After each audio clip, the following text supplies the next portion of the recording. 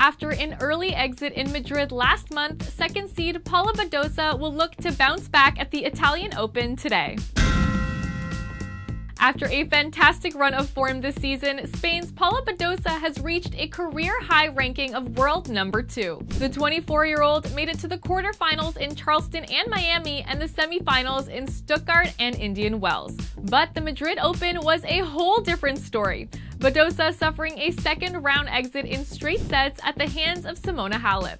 She'll look to get back in her winning ways in Rome today in a second-round matchup against world number 50, Aliaksandra Sasnovich. Sasnovich has already caused an upset in Italy, coming back from a set down to beat world number 28, Veronika Kudermetova in the first round. But with Badosa consistently outperforming this year, I'm picking the Spaniard to get the job done in straight sets at -163.